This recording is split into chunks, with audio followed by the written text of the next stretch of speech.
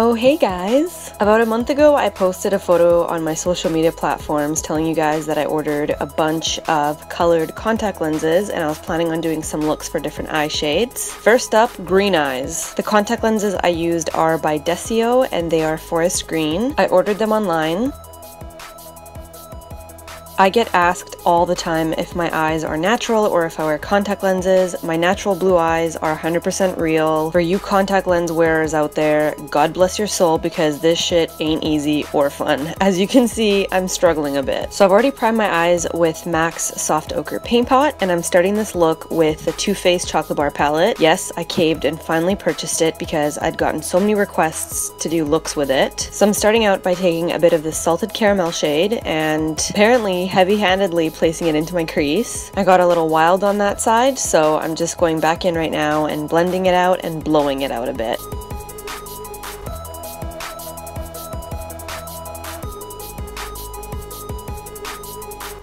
And now I'm taking a bit of this white chocolate shade and placing it on my brow bone as well as on the lower half of my eyelid.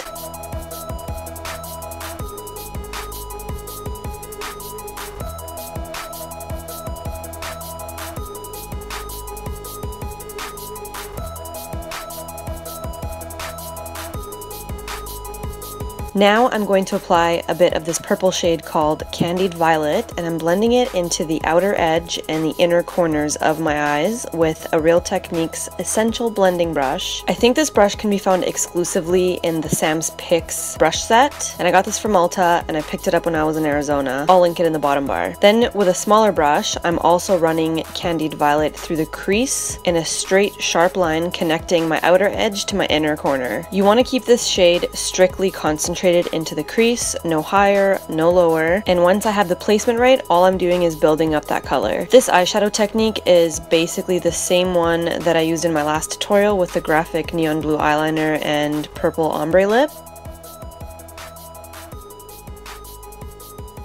And as you can see, the contact lens struggle is alive and real, so I'm using some eye drops. With a fluffy blending brush, I'm taking a bit of Strawberry Bonbon and I'm placing it just above my crease, blending it upwards towards my brow. And then with that same brush, I'm taking a bit of Candied Violet and blending it into Strawberry Bonbon, so it didn't lose any of its intensity. And now with a bit of Black Forest Truffle, I'm just going to be tracing it over the areas where I previously placed Candied Violet. And I'm just doing that to give that purple a little bit more depth. Now with a flat brush, I'm going to take a bit of this gold Creme Brûlée shade and I'm going to place it in the center of my lid and the center only.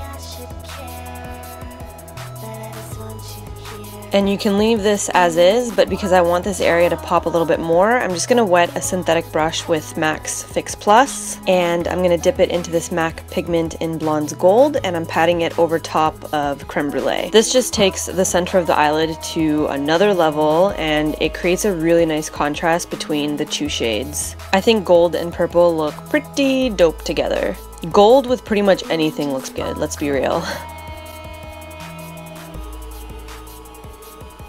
And now I'm taking a bit of Blonde's Gold and running it along the center of my bottom lash line, and then a bit of Candied Violet on the outside of my bottom lash line.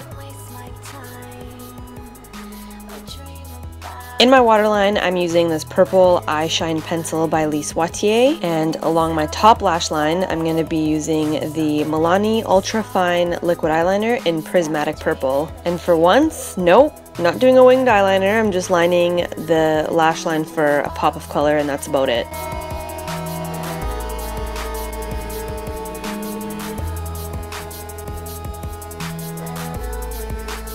Now I'm giving my lashes a little curl and prepping them for falsies with the Rimmel Lash Accelerator Endless Fiber Mascara. And I think the false lashes that I have on here are Red Cherries in number 46. Unfortunately, the purple and pink shades in the Chocolate Bar palette have left me a little underwhelmed. They're not on my level, so I gotta rely on the Sigma Creme Couture palette for a little bit more pop. I'm taking a bit of Cassis, I googled the pronunciation, and I'm going to be using this to intensify Candied Purple, and I'm also running blending it along my bottom lash line. And then I'm going to take this Red Berry Rose shade and I'm applying it right above the crease with a blending brush upwards towards my brow bone. Both of these shades really complement green eyes, so I need them to stand out, which is why I had to rely on my Sigma palette. And to define my brow bone further, I'm going to be taking some of this NYX Jumbo Eye Pencil in Milk on a brush, and I'm literally just applying it below my brow hairs and blending it out with my finger. I'm doing a little bronzing action on my face with the Makeup Forever matte bronzer, and then for the lips, I think I'm gonna go for a light mauve look. I'm lining and filling the lips in with the e.l.f. Studio Matte Lip Color in Tea Rose, which is my absolute favorite and has been for frickin' years. And over top of that, I'm applying this Rimmel Moisture Renew lipstick in Vintage Pink. And for a little glossiness, I'm going to apply the NYX Butter Gloss in Meringue, which is the prettiest blue toned baby pink. It smells and looks amazeballs. And lastly, to tie this whole mauvey plum sort of look together, I'm applying a bit of MAC Mineralized Blush in Gentle on my cheeks. And voila! That completes my green eye makeup tutorial. I hope you guys enjoyed it. If you want more of this eye color series, then give this video a thumbs up. All of the products that I used, as usual, will be listed in the description box below.